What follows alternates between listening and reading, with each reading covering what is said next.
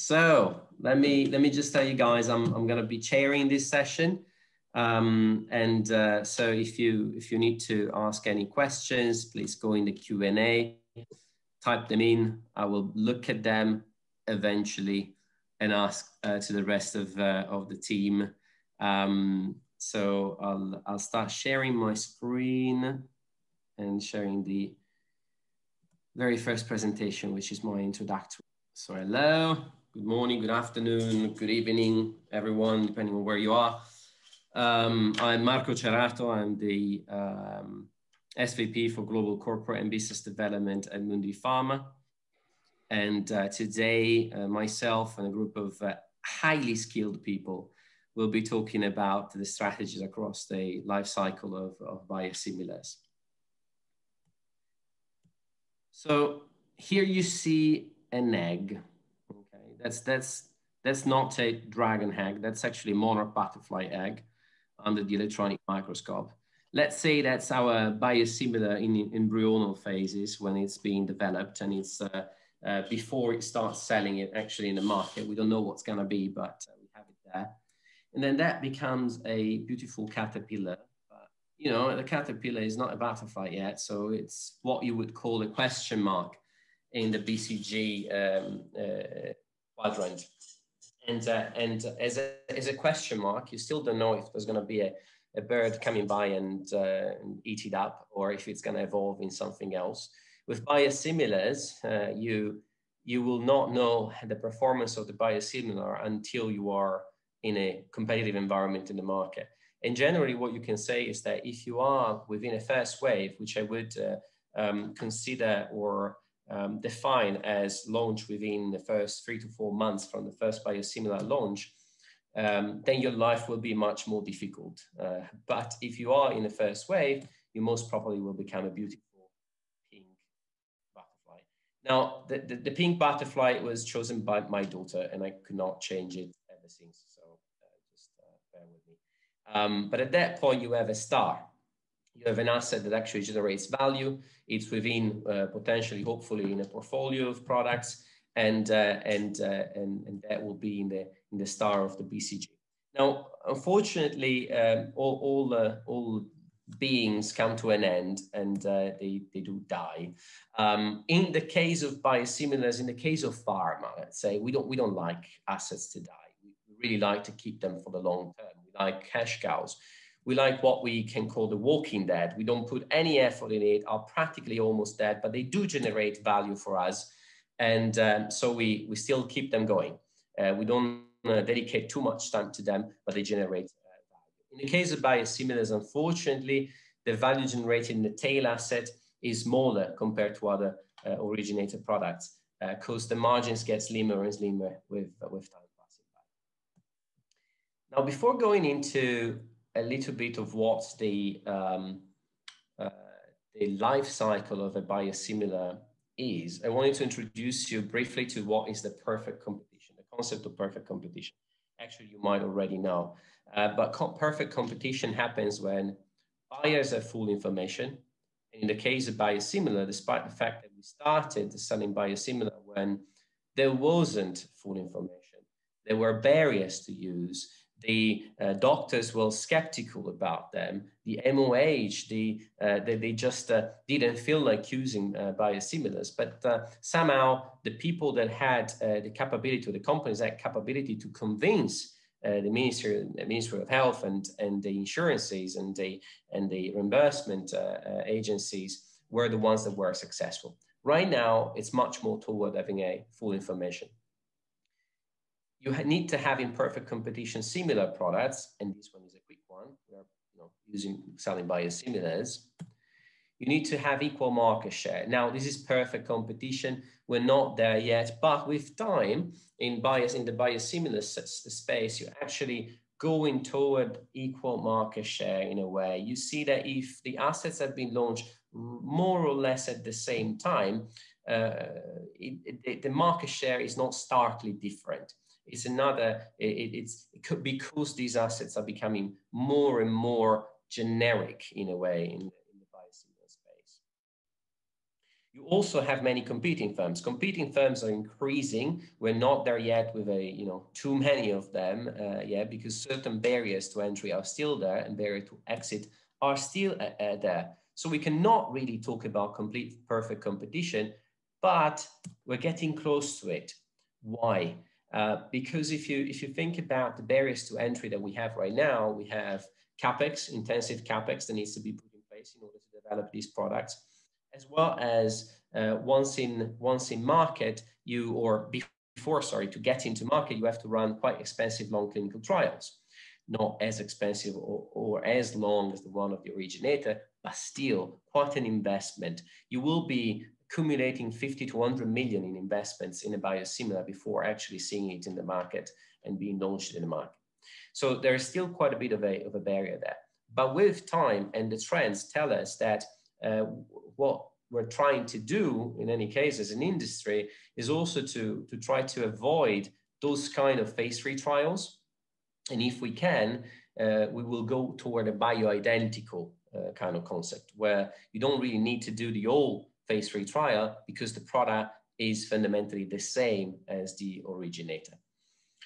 So now let's look at the life cycle of these assets, let's say, and how to manage the life cycle. And consider this as a little bit of an introduction to what the rest of the team here, the rest of my colleagues will be explaining to you in the different parts of their presentations. So you see here what would be the usual suspect. An asset, originator product being launched, reaching pretty much the peak sales in about 4 years in Europe, then stabilizing and finally dying under the pressure of generics entering the market or biosimilars entering the market at a patent cliff point. Now, this is very different from, let's say, our biosimilar sticky notes mAb. So the biosimilar has a kind of a different life cycle. You start off and you have quite a quick uptake. You usually get to peak share in 2 to 3 years. So it's quite quicker than other assets. You're not really promoting the asset, but rather substituting the asset. Of course, you need to be careful about the retail versus the tender business, but the idea is that you will have quite a peak right away. And then you have a tail, but the tail goes down quite fast, unfortunately, and the pricing is squished. So you gotta have somewhat of a verticalization, you gotta have somewhat of a control of cost in order to use that lever and stay in business. So how do you really manage a portfolio or of the life cycle or the life cycle of biosimilar? Well, you should create a portfolio. The kind of effect that you see, the additive effect that you see in a portfolio of biosimilars, is pretty much what you see in here. So you will see that once you add one biosimilar every 1 to 2 years or 2 to 2 years to your portfolio, depending on, of course, when these biologics go off patent, you will build up value. And by building up value, you're also creating, of course, profitability. But what happens when you stop adding product? Well, you go quickly down into a downward spiral. So if you want to look, and I hope this is a helpful kind of graphic, if you want to look at the partnering model where you cherry pick the asset and you don't have a big expense in terms of capex, you don't verticalize, you actually work on a partner by partner basis. Well, in that case, your cost, including the cost of the goods that you're buying or the margin share that you're sharing with the third party, plus the cost of your platform, let's say this is a case of a European platform, will be following more or less that red line. For the first couple of years, you will be under or slightly making maybe some marginality, but very, very little. Then once it gets to the third year, you start adding additional product, you start generating a profitability, maybe a 10% profitability. Now, when you go on and you keep on adding assets, you can go up to about 20, 25, 30% EBITDA with these assets in a portfolio environment because your cost of platform, your basic cost, actually remains pretty much stable. Of course, if you stop adding assets, you see that tail. You see that what happens there with your profitability actually reducing to the point where you're actually going under. Now, one last example here, or a last graphic, is about what would be a fully verticalized company total platform cost be, where you don't have, so this is the case where you have a joint venture with a third party, or you have a platform agreement, which is very much a synergistic kind of agreement with a third party that manages more than one product and also works with you toward the reduction of cost. Or you are a Sandoz and you are fully verticalized completely. You have your capabilities internally. You have the production. You sunk your cost in terms of capex. In those cases, well, it becomes a much more profitable kind of business. So what I highly suggest is that, and again, this is looking at the market and the evolution of the market, is that companies at this point, if they want to enter, although there are still quite important barrier, they should have control of all the value chain, one way or another. So this pretty much concludes my introduction, but I just want to introduce to you this bunch of guys that is on the call with me. So we'll have first, right after me, Neil O'Kay. He's the General Manager of Adalvo and the Chief Commercial Officer of Alvotech. He will be talking about defense mechanism across the life of the biosimilars versus originators, as well as what would be a portfolio approach, pretty much what I showed previously. Then we have Gopal. Gopal is the Deputy General Manager in Global Business Development in the biotech division of Lupin. He'll be focusing on early on in the life cycle of biosimilars by explaining what market entry strategies could be there, as well as how to integrate a business unit around biosimilars with the rest of your company. Then we're going to Wen. She is the VP for Europe and the General Manager of TechDao Pharma Shenzhen, part of the APAC Pharmaceutical Group. And she will be talking about owning the value chain. So importance of securing supply, as well as some mixed approaches to generate value in different parts of the world, in different territories. And finally, we have Jean-Baptiste. Jean-Baptiste Duval is the Head of International Operation in Shanghai Indius Biotech. He'll be talking about pricing. He'll be talking about the market dynamics during the life of biosimilar, and including the trend towards somewhat of a generalization of biosimilars. So now, because I knew this is a session right after lunch, I had to put something that could wake you up, especially after my presentation. So here you go.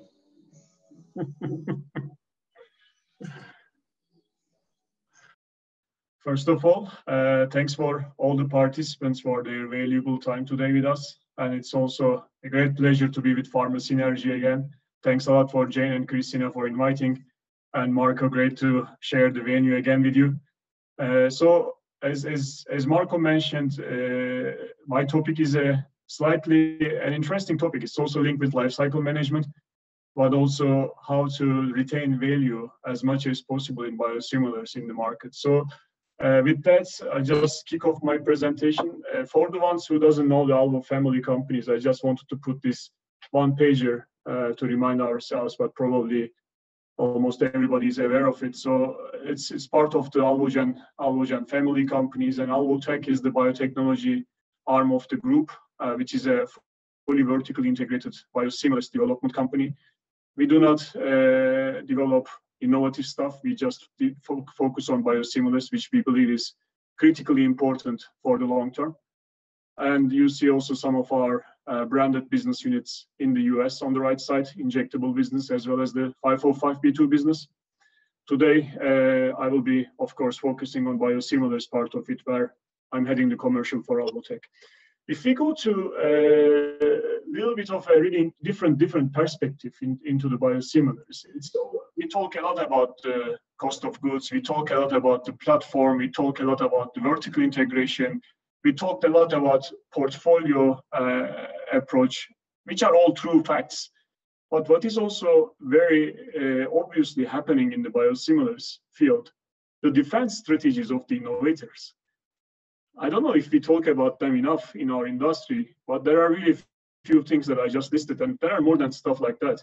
in the market, but I thought these are the most really critically important one for the long-term success of biosimilars in the market, especially during their life cycle. So one of them is the improved formulations coming from the innovator pharma. I mean, you know the Humira story, right? $24 billion product. And one day you wake up in Europe as a patient and you have a new product in your hand, which is called citrate-free formulation.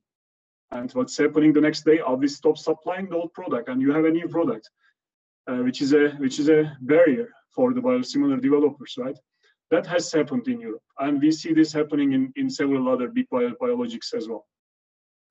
Then combination products. The folks who are in the small molecules business are very familiar with this fixed dose combination setup, which is a big buzz nowadays under the value-added medicines segment. We started to see this in the biologics. There are now fixed dose combination biological products.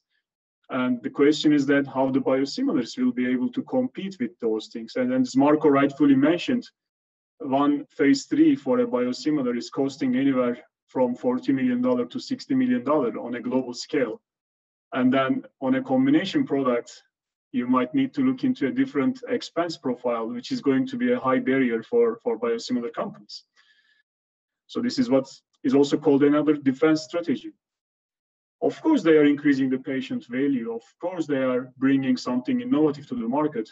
But in the long term, they are also causing additional burden to the society and to the budget of the authorities. And then we see a lot of biological products with the drug device combinations. Again, the folks from the small molecules will remember how the companies are struggled so many years with the drug device combinations. I mean, if you look into the respiratory segment, there are still so many products which have not hit to the market in the respiratory segment because of the drug device combination and the complexity around it. This is what's happening with biologics. We see more than half of the upcoming biological portfolios are coming with the drug device combination. So the question is that, is a biosimilar developer ready for handling devices or handling different formulation types? These are all really created defense strategies by the big pharma. And you are all familiar, the litigations in the US, this is more like a US topic. We all know, for instance, Humira, again, is a prime example, which is enjoying 25 plus years of exclusivity. And then you have Enbrel, which is, as of today, if the litigation with Sandoz do not go through, they are enjoying 30 years of exclusivity. And that's another defense strategy. So that's also creating a long-term issue for the biosimilar developers, and that needs to be very cleverly designed by the biosimilar companies. And there are ways to do it. There are ways to circumvent. There are ways to fight. But what I'm trying to say, it's an important life cycle management strategy for the companies. And also, very similar in the small molecules, we have been seeing new strands. We have been seeing the products are being shifted to the new strand or to the upcoming product. And this is what is happening very common with biological products, especially in the oncology segment. The guidelines are changing, the dosings are changing, combination products are coming, clinical database is extremely intense with the oncological products. And the question is that how the biosimilars can really cope up with all this dynamic environment where the big pharma is pumping hundreds billion dollars to their R&D in that space. So these are really important defense strategies, and I think any biosimilar developer already from the product selection phase should look into all of these criteria very carefully and should bet their asset selection with very careful mindset. And if we go to a little bit of another angle, so I want to really change your perspective in this case, looking into different angles. So we looked into the case how the big pharma is defending their position. And now I would like to show to the biosimilar developers how we can differentiate ourselves versus big pharma and versus our biosimilar competitors. There are also ways to do that. Even though biologicals are biologicals, meaning they are complex and they are difficult to make, still there are ways to differentiate. So let me start with the point one. Interchangeability. in the US, as you know, there is a guideline how to make interchangeable biosimilar. And as of today, how many companies are using this guideline? 3. That's an interesting fact, right? Then the question is that what are the more than 30 plus biosimilar developers are doing? Are they sleeping? Or are they just hoping that this will go away? This will not go away in the short period of time. This will stay there for a couple of years. Maybe in the long term, it might go away. But we know this from the small molecules. It's the same thing, AB rating, right? We call it AB rating in small molecules. In the biologics, they call it interchangeability. It's the same thing. But I don't see many biosimilar companies are following this path, which is, I think, is a big shame for the industry, because it's going to hit the uptake, it will hit the penetration into the market, and more importantly, it will hit the society and the patients, which will not have access to the biosimilars. So this has to be really carefully considered by biosimilar developers. This is an additional commitment. This is an additional investment. And biosimilar companies should carefully assess if it makes sense to do that. And if so, they should really make a careful business case. And the second thing is that innovator pharma, of course, coming with a device platform. But if you look into them, to be honest, they are, of course, just licensing in the devices which are commercially available in the market. There are a few companies which are coming with an innovative device. So the question is then how biosimilar companies can come up with better devices which creates better patient compliance.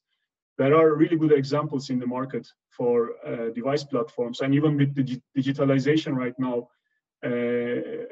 with your phone connected with your device, there are amazing technologies which is basically reminding to the patient when to take the next injection, which can be a big topic for insulins, which can be a big topic for all other MOPs, where you need to use it sometime on a quarterly basis. And are you going to really find the exact time to inject your product? So all of these innovation is available for the biosimilar companies. But again, unfortunately, we don't see this innovation so much in the biosimilar companies. The third point is that presentations, meaning the SKUs. Of course, Mark already mentioned biosimilar development is an expensive thing. But on the other side, developing an additional presentation, how much does it cost? Additional 5%, let's say 10%. I think the biosimilar companies should really make the calculation if it makes sense to have the full presentations and have some presentations which their competitors will not have. And all of these simple but powerful differentiations make the impact into the marketplace. And we have seen that very carefully. All the biosimilar launches in Europe or in the US have been successful thanks to some of these differentiations, and we have to really carefully consider them. And the last but not least, which is not a space, which is not a domain that my company is operating, but of course, BioBetters are a big topic, especially the companies in Asia successfully applying these concepts. Here in Europe, it is not paid. We all know that. But beyond that, we also know innovators have their chronic problems as well, right? Their products are not crystal clear. Their products are not perfect. They are continuously improving their products. So the question is that can biosimilars fix some of the technical issues that the innovator products have and come up with a BioBetter? Which is really interesting concept, and I think there are few companies which are really getting specialized in that, and I believe that this is going to be a really big differentiation moving forward in the biosimilars industry.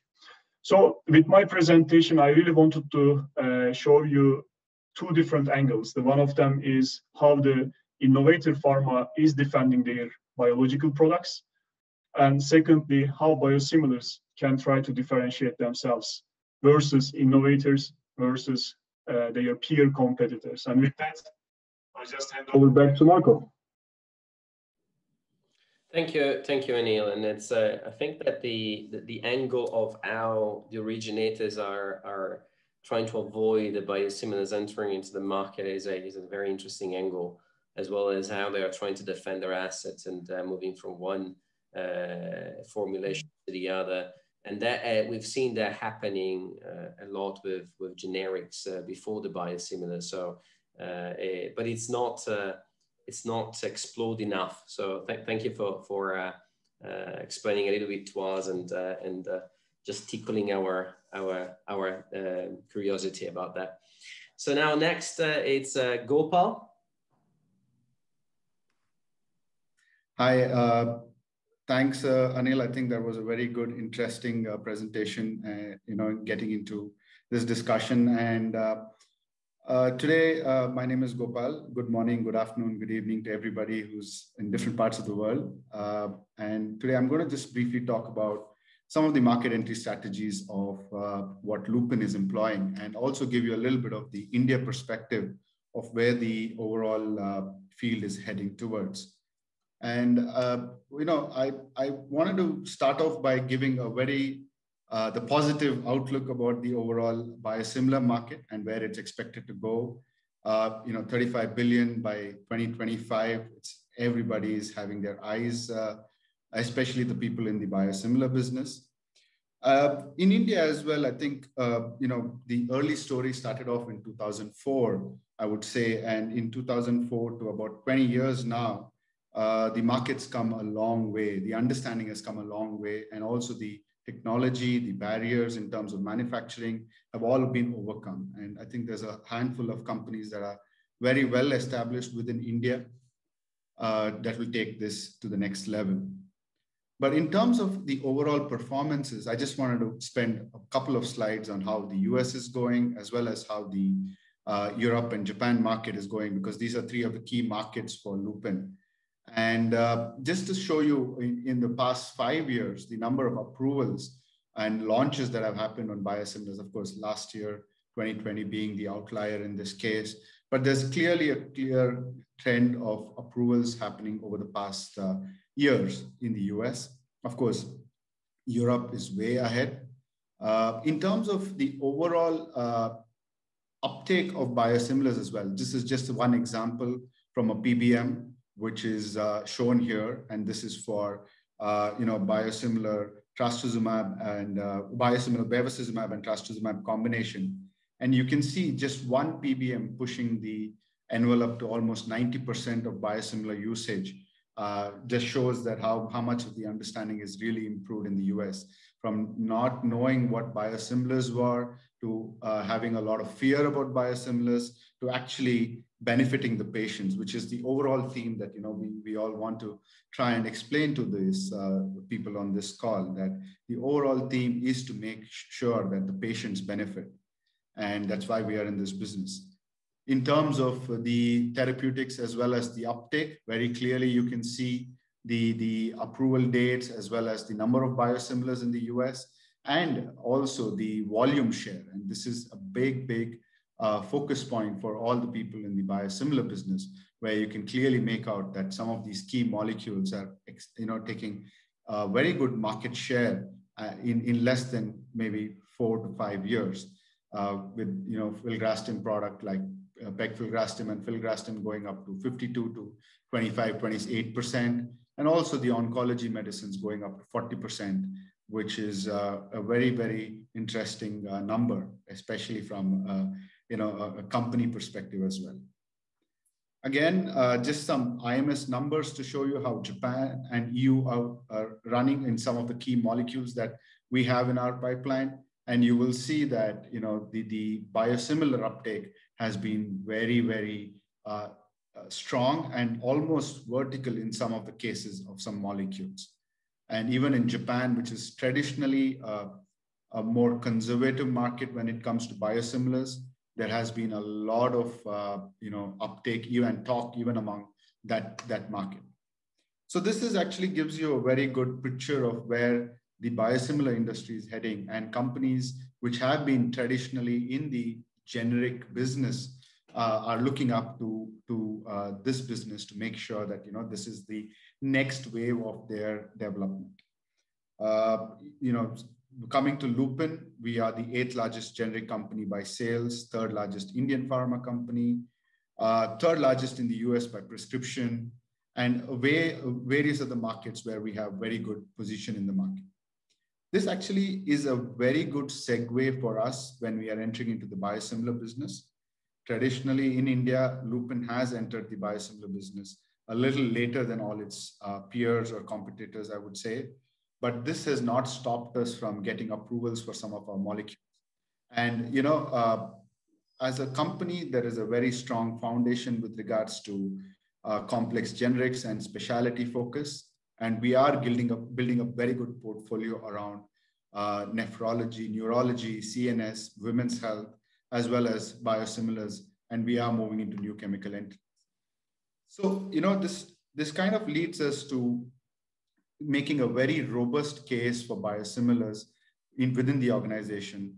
And one of the key aspects is the fact that we have a very well-established direct-to-market business in the US already.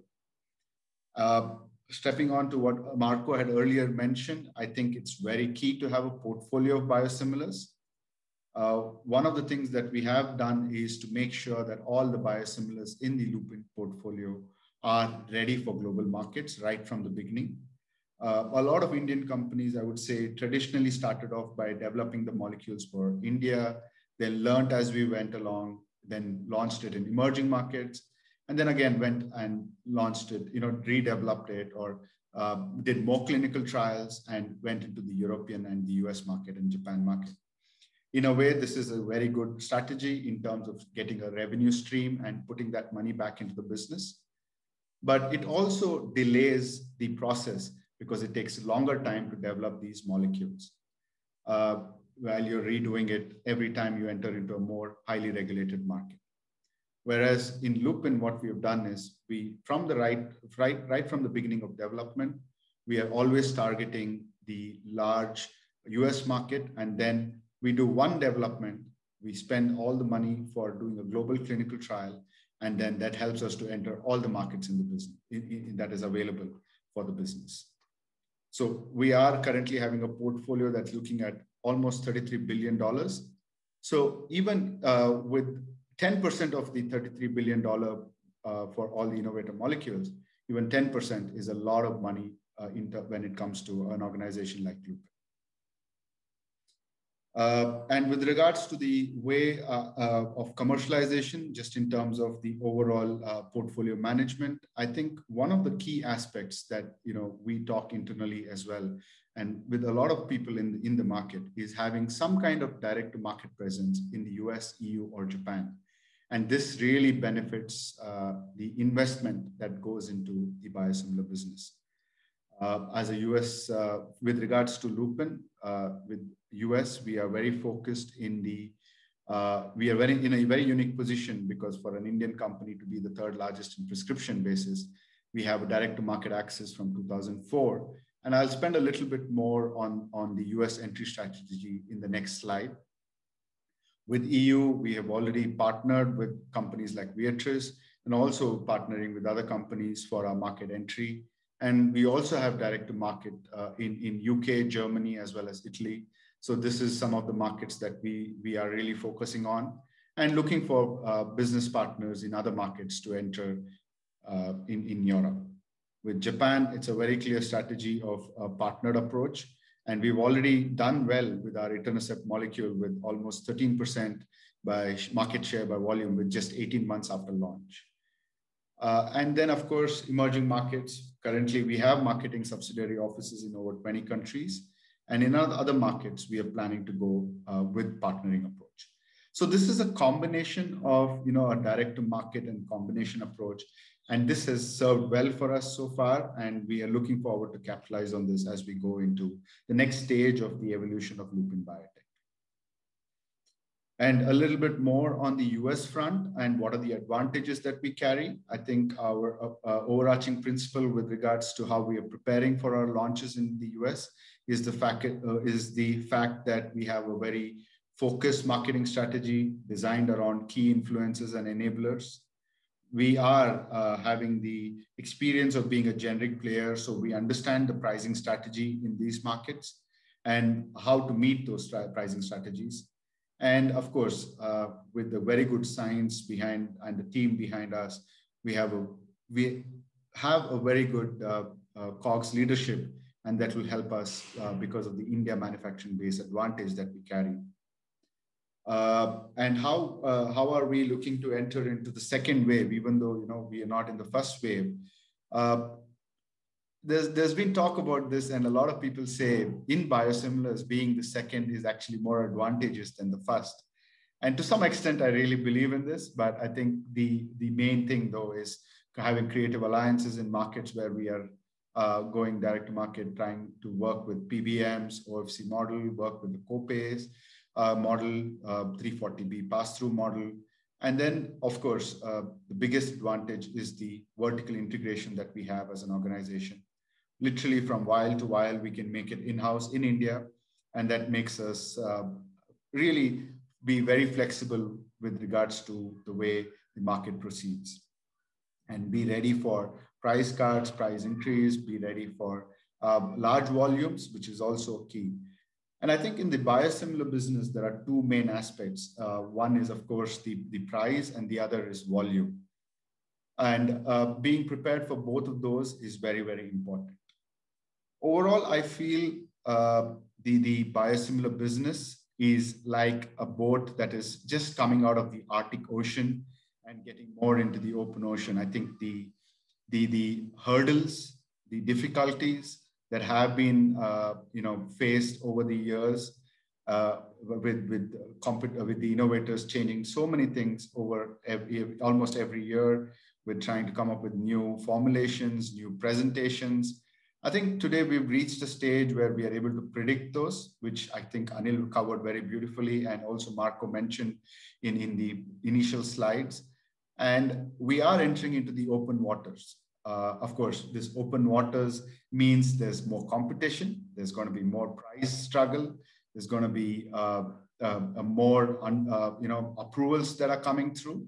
And I think bottom line being the patients will definitely benefit, and the governments will also benefit, and more volume will be there. Will be seen uptake of these molecules, and definitely there is going to be a huge price saving for patients as well as for the government. But I think there's also it's going to be becoming a volume game and a price sensitive market game. And this is something that I really wanted to share with the team today, and also share with the fact that I think today in India, the biosimilar business has come a long way. I think during the COVID situation, everybody was mentioning that Lupin or India is the pharmacy of the world, but I think we have also become the pharmacist supplying country of the world, because nowadays we see people from India being employed all over the biosimilar and generic business, and even novel molecule business. And that's a good sign, I think. But what is also done is the overall understanding of the manufacturing capabilities has also increased. The quality in India has also increased. And moving from a generic business to a biosimilar business has only paved the way for Indian pharma companies to be a more active player in a lot more business as we go along. So with that, I hand it back to Marco. Yeah, thanks, Gopal. I think, thank you so much for this presentation. And one of the things that you mentioned more than once, and it's so true, is that we're here for the patients. And I very much agree. And you've kept on mentioning it more and more. And I was thinking about one of the statistics that I've asked to my analytical team to look into in order to understand how much Mundipharma had saved to the system, to the European system, in the first, I think, 3 years of biosimilars, 3-4 years of biosimilars launched in the market. And the figure, just considering the bits that Mundipharma did, was a 1 billion euros in savings for these European countries. And how can those money be used? They can be reinvested in innovation.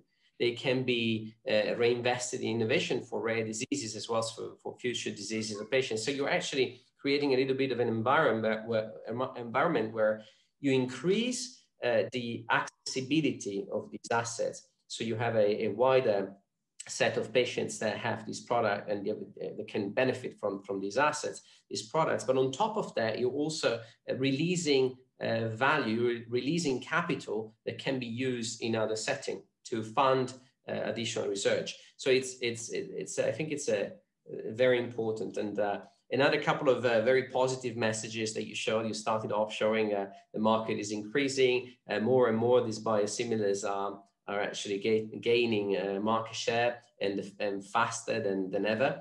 And that's also a very important message. And finally, I think that it came across your presentation. You've been humble enough to understand that partnering is important.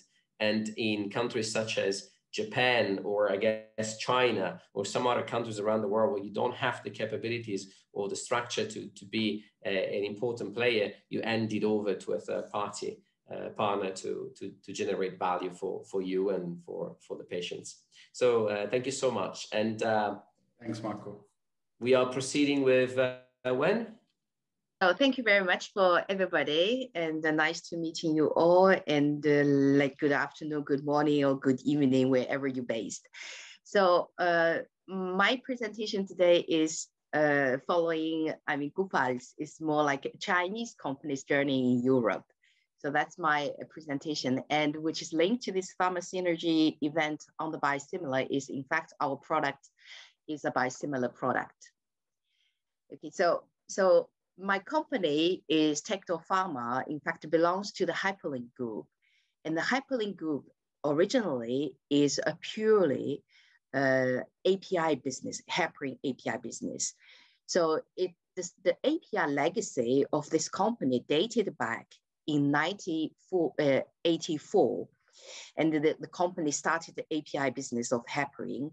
And in the 2000, I don't know how many of you remember that in the 2008, there is an Baxter contamination of, the heparin API. So they caused a lot of allergy, even some 23 deaths in the US market.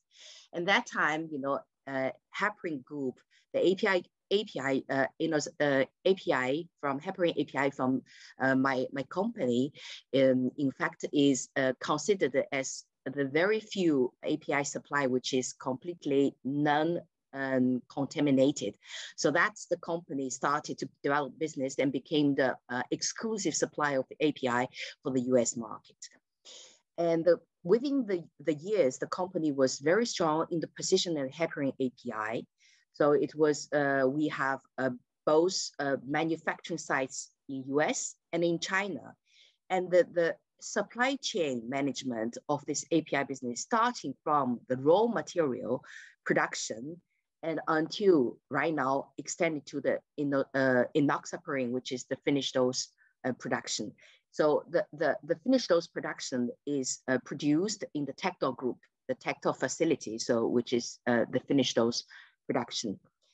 And in 2016, November, so there is the first European enoxaparin biosimilar launch in the Poland, which is called Newprin. It's one of a decentralized procedure licensed biosimilar of enoxaparin. And then the second year, we got also an EMA approved enoxaparin biosimilar starting from September 2017. So in fact, in the portfolio of enoxaparin business in Europe, we have two brands. One is not Newprin, and another one is Inhisa. So the company, why they go to the finished dose products, I think it's historic heritage legacy in the heparin API business. So it's quite nature. So we get into a fully verticalized biosimilar business. It's not, we invested afterwards, it's more from a legacy of heparin API. And the company started in 2010, a diversification of long-term business growth. So we started investing different, aspects. So one is the extension of the full vertical supply chain of the heparin business. The second, we also invested in innovative drug development, CDMO business, and also pancreatic, enzyme API business. So the company is diversified and looking forward to the future growth through different business units. So this is our the journey of a company of an API to a verticalized, a biosimilar provider of the enoxaparin. And in terms of our go-to-market strategy worldwide, so it has a stepwise go-to-market strategy along the journey from, right in the beginning. In 2015, we start our business in China in terms of enoxaparin injectables. And at that time, we only produce as OEM, which means that we don't even own market authorization. We just do manufacturing with someone else, marketing authorization. In the emerging markets around 10. So very small. So this is the phase 1 development of our enoxaparin injectable business. And then the second phase, we go to European focus with the 2 marketing authorization gained in the European market. So our business model, we have a diversified business model from self-commercialization with own affiliate setup. We have distribution and supply agreement with partner or out-license partnership agreement since 2016 throughout the Europe. And then we start also focus on emerging market expansion, because in several emerging market, in fact, the price is much more interesting versus, a European market. So we started this expansion in 2018 in the major growth potential emerging markets, mainly through out-license and distribution, and a minor part is through OEM partnership. And we selected local partners, starting from 2018. And then we start the phase 4 US entry since 2020 with a partnership with a major US player since 2020. So this is a short screenshot of the different roadmaps that we are going to the market strategies, for our enoxaparin business.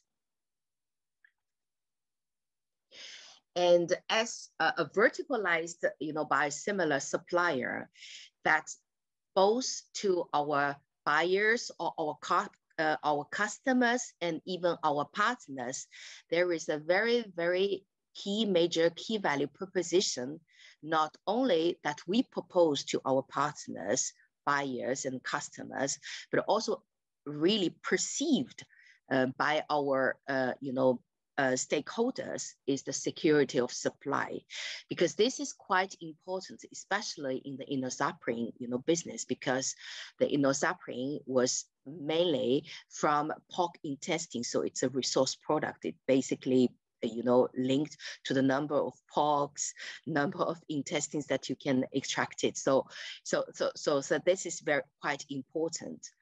So Happylink, as I previously said, it's a truly verticalized heparin supply chain, company from raw material. The raw material means that when we collect the pork intestine, we have our own facilities in China who can convert this pork intestine into the heparin crude. And then we also have API manufacturing site, convert the heparin crude raw material to heparin API. And then we have our TechDo, which is the finish and fuel facilitation to do a enoxaparin finish and fuel in China. And in our US, in US, that we acquired a scientific protein laboratory in US. So we also have API facilities in the US, both for sourcing and for production of API and crude heparin. So that this is quite important in terms of supply chain. And also that we have, within all these years, we developed leading manufacturing technologies and know-hows, so which can, additionally guarantee a high quality control standards for our products. So all these technologies, which, secure that in terms of our production, we have a higher biological identical, versus the originator, while at the same time, we also secure the purification of the process. So this is, perceived as high quality.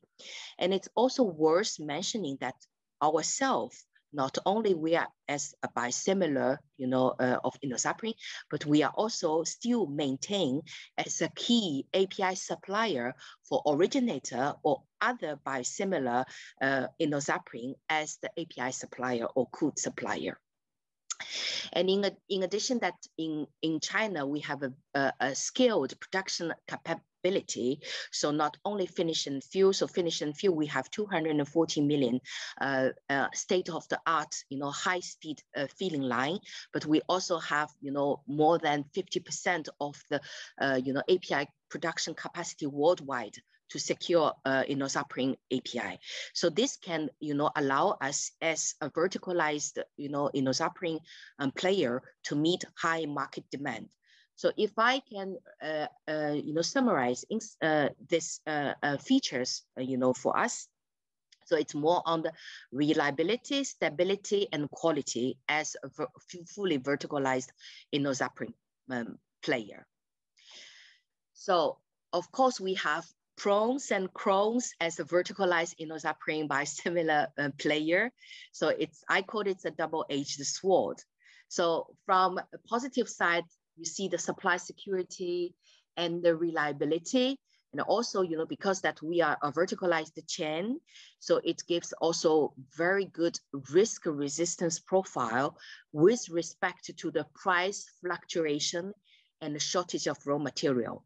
In the history of the API supply, due to different reasons, for example, swine flu, blue air, diseases. So in the API supply, there is always, a shortage and fluctuation of the API, price. But being a verticalized, a company, we are much more, flexible and also control the situation. So this gives us the pricing flexibility very clearly is in the tender business model, because if that we all know that in biosimilar business, depending on the country, you have some are tender business, some are promotion, branded promotion, but it's really depending on the business award. But that is very true with my experience in a tender business model, we have a big advantage. Then our shortfalls is that we need to have a high fixed affiliate sales operational cost, because we are not presented previously. We are nobody in Europe. Chinese company, no one know Techdo. So we have to, if we do self commercialization, we have to set up affiliates. You have all this regulatory. So this are all very high OPEX costs. And for the moment, we have only one product. So there is no share of voice in terms of OPEX sharing with other products or portfolio. And so this is quite challenging in terms of profitability, especially in a branded biosimilar environment in certain kind of markets, which is purely branded biosimilar promotion market. So while saying, these pros and cons, that what I want to say is with our experience, that to be present and to be successful in a biosimilar business, we need to be patient. Company need to be patient, and we need to be resilient, of this, competitive environment.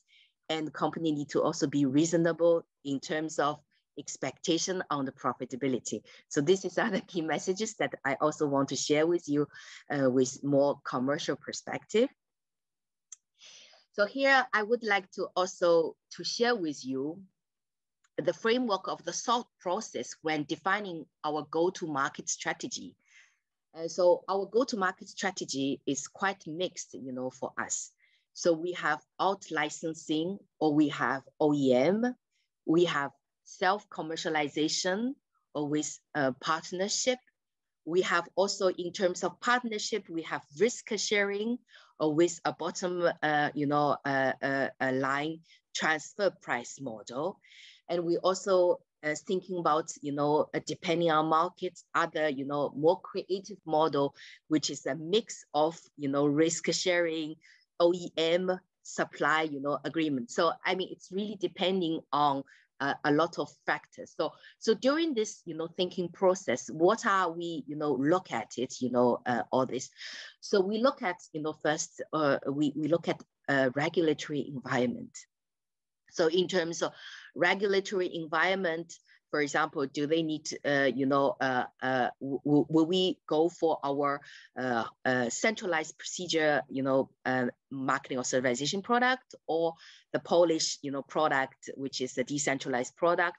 So in terms of environment, what is the, the minimum requirements for a self-commercialized affiliate, setup? We also, try to evaluate our own appetite in terms of level of business control, understanding of markets. So what we expected, as the company want for this market. I also evaluate, partners' appetite, if they are interested in licensing, or if they just want to have a distribution partnership and supply. Are they, willing to do risk sharing, or they don't want me to control what they do, and they only look for, a transfer price. So these are the things I consider. And I also consider market architect. So is this a purely a brand promotion market, or it's very tender-driven market? Because when it's very tender-driven market, we think self-commercializing will have advantage, because we can keep our organization lean and cost control, versus big organization, you have huge big cost. So we really look also the market architect, and also in terms of pricing. So how they, situated, different channel pricing. If there is pricing is managed, more, decided by payer in terms of sequence. If it's more decided just retail free, regulated price.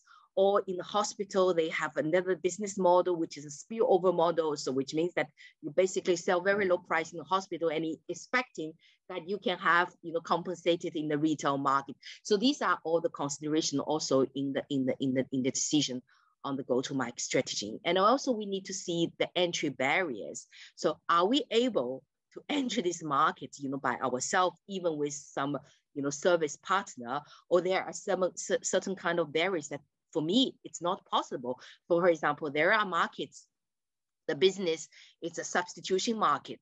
And so the retail channel is very important. And this retail channel is almost a kind of monopolized or, shared by certain kind of players, which has, exclusive, partnership with individual pharmacies. So this kind of barriers that, which means that you have to build your own road, which I don't think we can do. So these are also, a kind of consideration that we are looking at.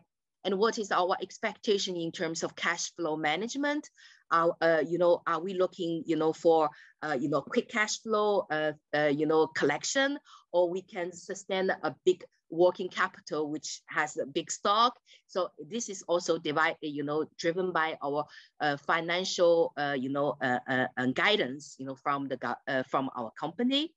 In the end, I always need to do whatever the business model. I also need to build a business case to show my profitability.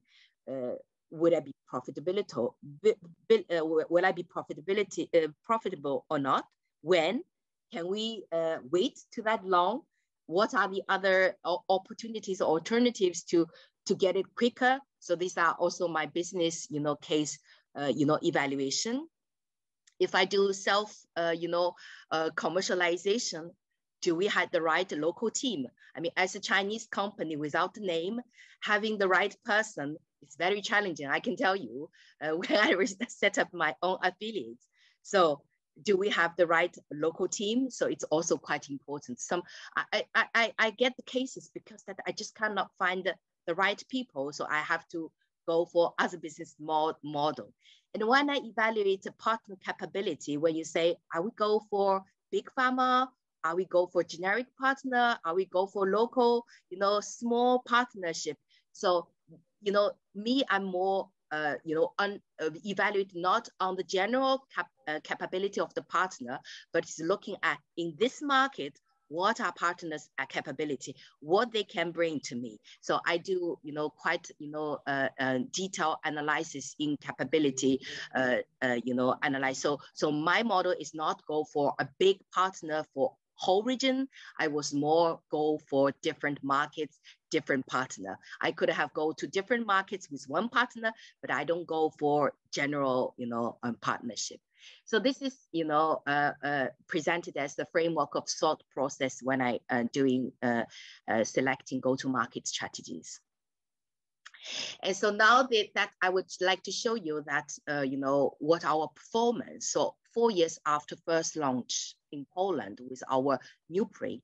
So currently, Tectos enoxaparin business biosimilar has built a quite solid foot in key European markets in 2020, regardless of any challenges that we may have encountered. So if you look at UK, we have 27% retail market and 53% hospital market. And Poland, 65 retail markets, Italy, 13% retail market, Austria reached 34% of retail market. So these are different, models. UK, Poland, Italy, we have self-commercialization. Austria, we are partnership.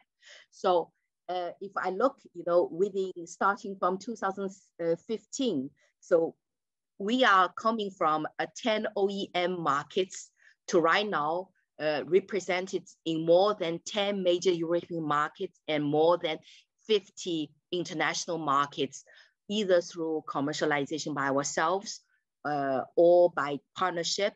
And these are the 50 markets, including ongoing registration in US and in the emerging markets. So these are the current key performance in our European market. So if you ask me what's my learnings, that I want to share with people participating in this session. In fact, I want to still go to the people part, aside from all these commercial, things. In fact, as a Chinese company to get, commercialize the products in the European market, it's really challenging. And the most challenging thing is to get the two cultures together. Getting the two cultures together, before I really work for this, product, I don't really, feel like that importance and that, critical. And when I work on this, product and with my own experience, I really find, it's not only on the paper, it's really truly, how to align, these mindsets together, the Chinese mindset, our European partner, customer, and the different, organization, my own affiliates, get people aligned in terms of understanding how we doing business, how we do partner together is the most important thing. So I said, getting the mindset right will be the half of the battle. I was playing the role, basically, was really to try to let Chinese understand how European thinking, how European look at things. And I need to also make our partner, our customer to understand, different perspectives that Chinese company bring to this business. So, that this different culture from Northern dominated linear active culture into all this Latin culture of Southern European, and then go to the Asia, very reactive, pragmatic, stress facing, and it's quite interesting. So I want to stress on this part of the importance within my presentation. So my last slide is to show you that our journey still continues. There is still a lot to learn from others and learn from, biosimilar business. That's my presentation.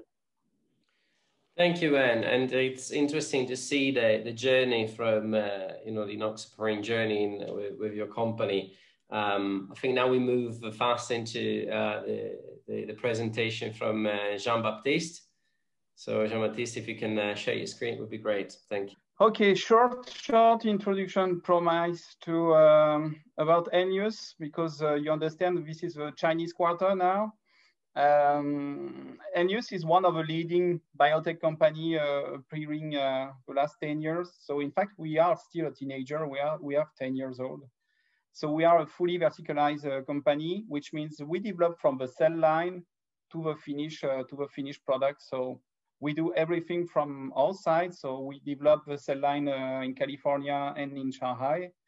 We do the preclinical in Taipei, all internal, and then we run phase 1 and phase 3 with the biggest CRO, because as you know, when you are new in this business, you have to work with big CRO to get some awareness when you will discuss after that to the main agency. So we have a mixed model. We are very close, in fact, to mAbxience, for example. I know Eduardo is attending also Pharma-Synergy. So it means we are very strong on our domestic market. We are not a pure CDMO like Anil with Adalvo Alvotech, but we are using our capacity also to out-license our product. Just to give you an overview, for example, our first plant, we have 20,000 liters capacity, and our new plant opening this year will have 24,000 liters capacity. So in terms of industrial capacity, it's quite impressive, in fact. Here, this is just a snapshot of ENEOS portfolio, just to one more time to make echo to the Anil presentation. This portfolio is quite balanced, in fact, between biosimilar product, BioBetter product, and BioInnovative product. And in fact, this is probably one of the key success for the future, because it will be very complicated, as we will speak later, to be only a pure biosimilar company. Here, this is a very short introduction, because I will go very quickly on this slide. So at ENEOS, we have a chance to be very global. So in fact, we can discuss with any country. Today, I discussed, for example, with Guatemala, Kazakhstan, and Bangladesh, for example. So this gives us a very good understanding of all market, all patient pathway, all pricing, and this make one more time echo to what Marco said in introduction. In fact, the main message is that everybody at the end knows who are the players in monoclonal antibody, and more or less everybody knows the pricing. So in fact, the price trend is very well known now. When you discuss 5 years ago with some partner, sometimes you receive the forecast and the pricing assumption, and basically the price proposed by the partner was only a small erosion of 1, 2, 3% per year. And now, since Gopal with Lupin or Biocon or Dr. Reddy's are on the market, the price erosion is much more faster. And in fact, we saw the price cut much going faster, and this has a nudge impact. And now, when we receive a forecast from our possible partner, it's very common now to have 10 to 20% price cut every year, in fact. So this is how we divide the world from our side. It's a very good point, and this one more time, it's very important to notice that, in fact, we are talking about biosimilar in any part of the world. So interchangeability, switch, there is no problem anymore. I will nevertheless highlight one point, because I think it's important, because at the end, there is always patient on this slide. And in fact, this is the global market. Africa still need a biosimilar product. Africa, we do not find so many products available for now. I think for one reason, which is Roche, who didn't invest so much in Africa in the past. And in fact, the African business still needs to be developed. And this is probably one of the main markets where we could find some interesting growth in the future. The slide 6 is a very small snapshot about the EU situation, which is, as you know, the most competitive market in the world. There is one interesting change when you watch the profile of the players in biosimilar business. Initially, you found very small, classical big pharma and biotech company like Roche, like Amgen or Pfizer. And now we can see some pure generic player on this business, Viatris, Sandoz, Teva, from our side, our partner at ENEOS Accord. So I think it's very important, because in fact, it gives really the color of the market, and the color of the market is no generic market. There is nothing else. In fact, this is a price battle. So you can get the nicest tender pack. In fact, at the end, it's really a price battle. So these are some consequences, obviously. So obviously, manufacturer must propose low price and get a very, very flexible supply chain to be able to reply to each tender and deliver time in due time the product. We usually said that for a commercial company, it's reasonable for biologic product to have 2 to 4 months inventory stock, because obviously stock is money. But at the end, when you, for example, you win tenders in France or Germany, which are the biggest tenders for monoclonal antibody, then if you win the tender, you have no stock anymore. So it's very, very important to have a very well balanced and very trust flexibility with your manufacturer, or you could be very, very, very easily, when you win big tenders, in shortage. So price from manufacturer obviously shall decrease faster than price cut with all the tender, or basically you lose margin. Also, we discussed already this part, but we saw that for the pure commercial partner, in fact, they used to have, let's say, 20 to 30% OPEX in the past. We know obviously that it's not the case anymore, and now they have to really manage their OPEX, and it's not rare anymore, even in Europe, to have 10 to 15% maximum OPEX to try to stay profitable. So very, very short conclusion. I think, in fact, there is no miracle solution in this biosimilar and biologic area. In fact, there is some mistake we have absolutely to avoid. And I think there is one interesting thing when I read all the time the press release from Anil, from Alvotech at Alvo. In fact, when you see some press release from this company, they usually sign multiple product deal. It means it's not one deal with one product. And in fact, this is one of the key success, definitely, because if you sign one product with one partner, and this is the first biosimilar of a partner, you will do no volumes. And in fact, the curve from Marco won't be 3 years increasing. It will be 1 year, and then they will disappear, because with one product you cannot be successful for sure. So in fact, it's very, very important for partner to manage everything. So to be as much as possible vertically integral, and to avoid this price battle. In fact, we discussed already in the past, but it's very important to have a trust partner for the supply chain, to propose life cycle with innovative dosage or innovative form or innovative combination. Innovative combination, for example, is what we are doing at Helios, meaning we develop a bevacizumab biosimilar, but we have also innovative PD-1. And then we can combine both, and in fact, combine both developments. So in this case, it's much more interesting in terms of product development and allocation of your development cost. It's obviously very, very important to work on process optimization, because I think for now, everybody's working on single-use technology. I guess in 2 or 3 years, everybody will work on continuous process. So it means probably price cut from 2 to 5, which is obviously very, very interesting. Everybody, and especially from our side, from let's say manufacturer perspective, we have to focus also on smaller biologic product or new indication. For example, we signed from our side, but I think it's smart approach, but we saw a lot of example like that. We signed obviously bevacizumab in new indication in WAMD.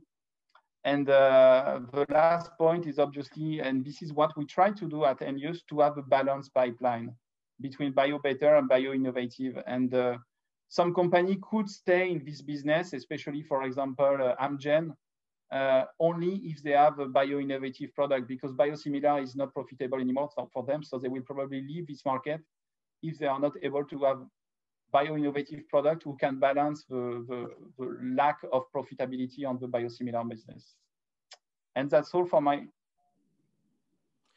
Thanks a lot, Jean-Baptiste. And I think I cannot agree more. I mean, everything that you shared is a very, very nice summary in a few slides of what the world of biosimilars look like. I'm very much in agreement.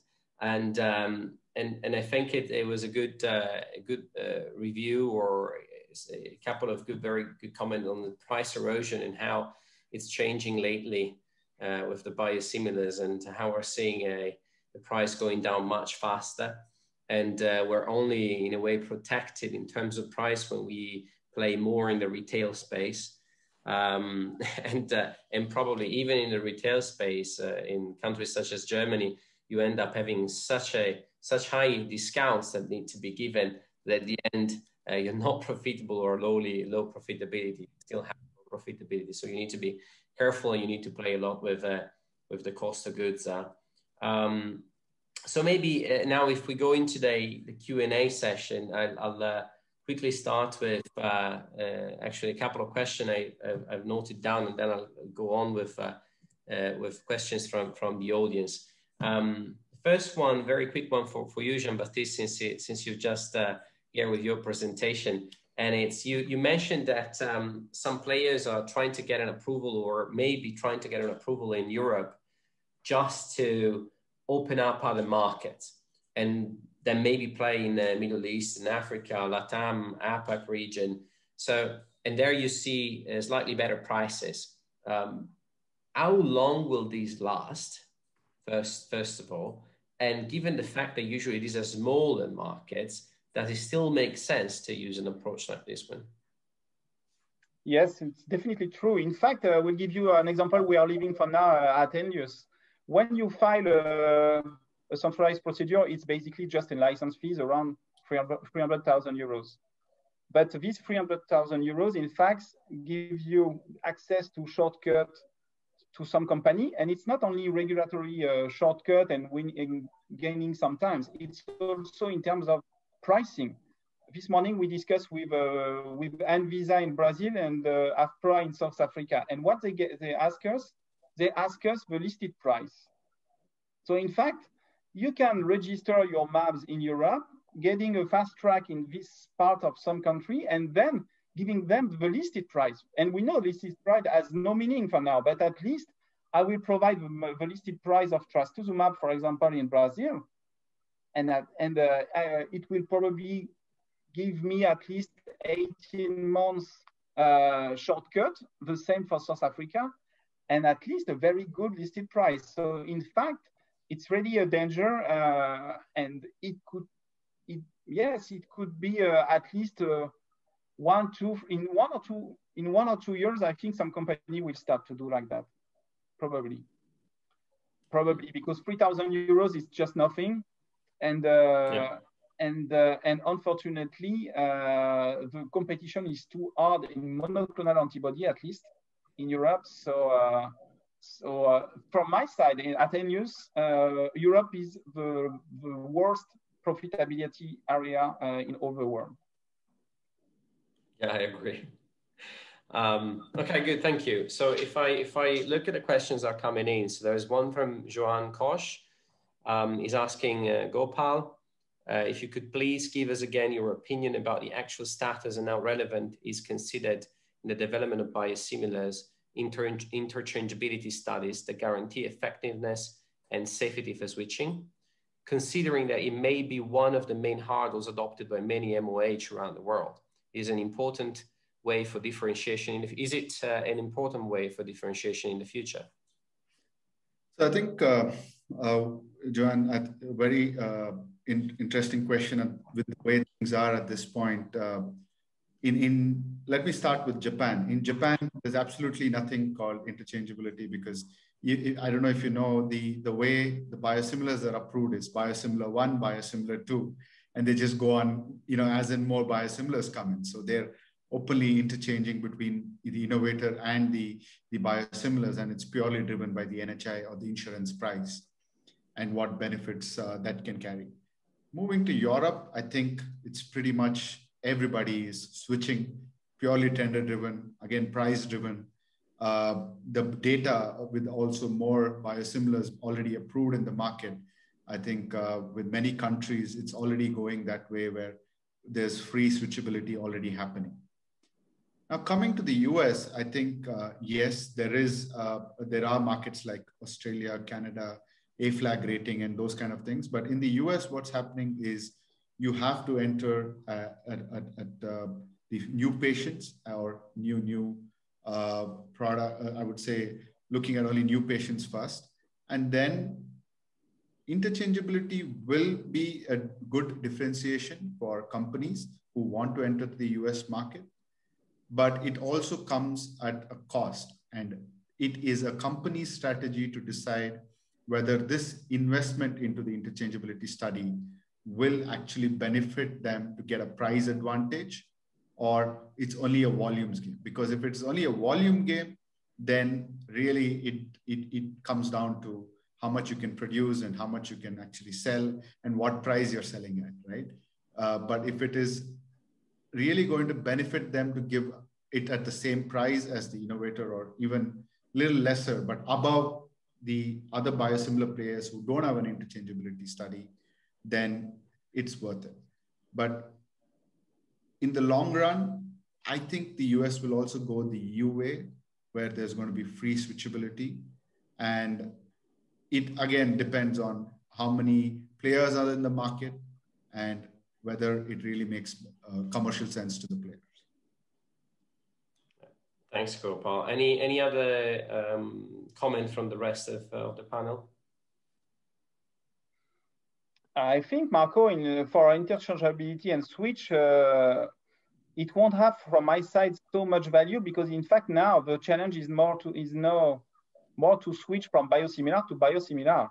It's not switching from the originator to biosimilar. So in fact, the study is a bit different. In fact, so I will see, for example, much more value to have a extensive, for example, in-use stability or something to add very tangible value for the prescriber. But interchangeability now it's a common business. Yeah.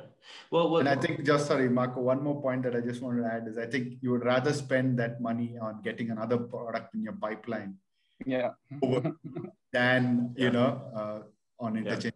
Yeah. I think that the real trend that is in the market with the different in the different markets is more automatic substitution or full substitution between biosimilar and biosimilar.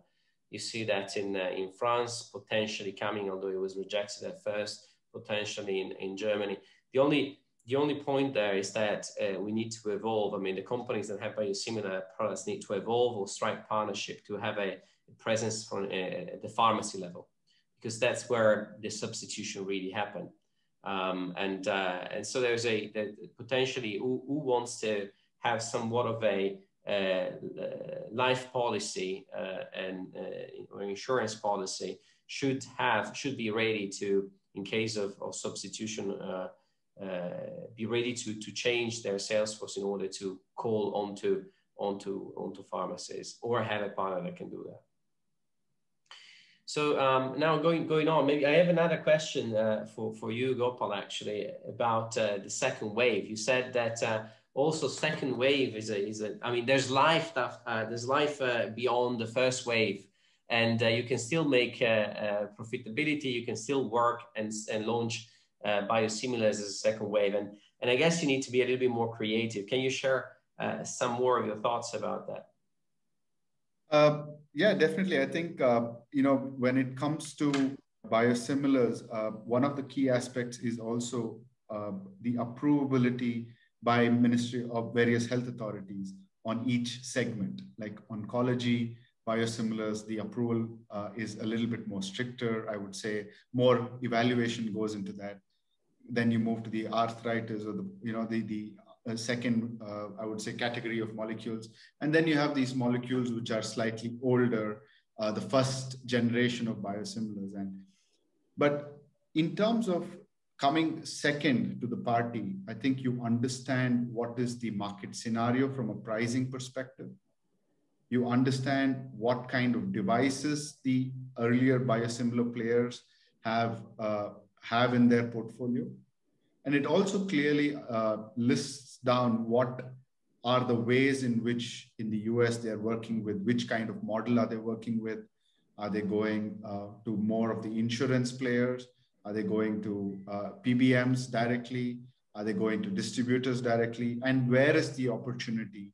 Because the critical aspect is having a portfolio of medicines, not only biosimilars, but other medicines also, then you go with a package to a large distributor or a company like ABC or somebody like that.